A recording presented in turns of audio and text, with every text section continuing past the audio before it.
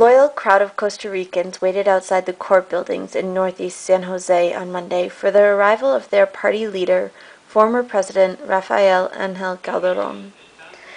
After 5 years of watching Calderón battle accusations of corruption in the media and the courts, these faithful followers hoped that Monday would be the end to it all. Interesante, no, y sabemos que obviamente va a salir inocente porque la justicia va a prevalecer, pero sabemos, es evidente que esto ha sido un juicio mediático, un juicio político, a la persona que menos deberían dar castigos es Calderón, pero se ve como los políticos meten la mano, ¿verdad?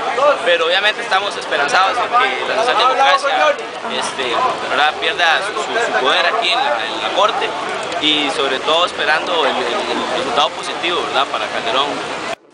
Calderón was arrested in 2004 on charges of his involvement in an illicit deal with a Finnish medical supply company.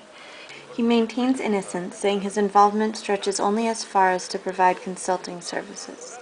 But Monday's sentence was far from what Calderón or any of his supporters expected.